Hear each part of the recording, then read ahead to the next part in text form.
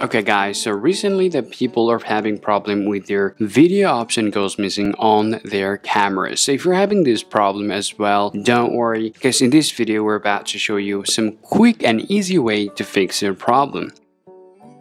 Now first of all, the very first things you want to do is super simple. Just go ahead and open up your settings and scroll down to your camera options. So I'll just come on here, go ahead and tap your camera settings, and once you're here, all you need to do is just go ahead and tap preserve settings. Now here, make sure to toggle all of these options like camera mode, your creative control, exposure adjustment, and also the live photos. Now after that, go ahead and check whether you get back your video mode on your iPhone or not. If not, the next things you need to check is your update.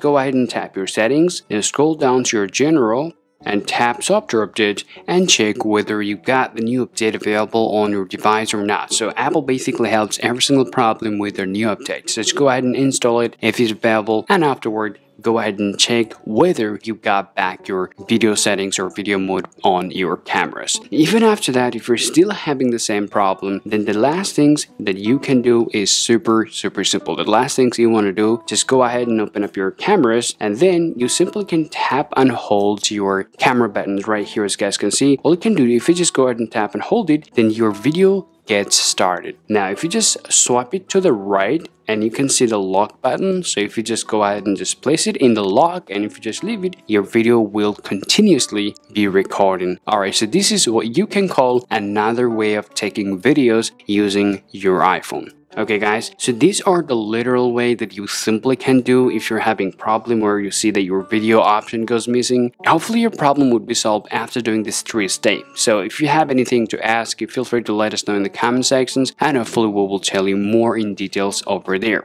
Alright guys, so till now, have a good time and see you in the next video.